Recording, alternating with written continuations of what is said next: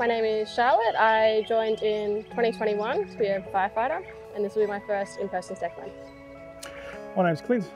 I've been a volunteer firefighter for the last 8 years, and this will be my third stair climb. So I think our training together has been really good. Good bonding experience.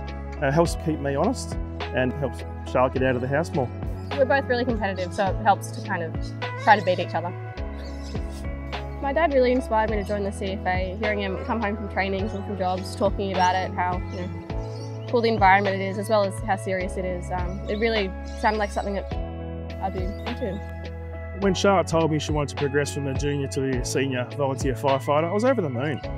She's a naturally very supportive person.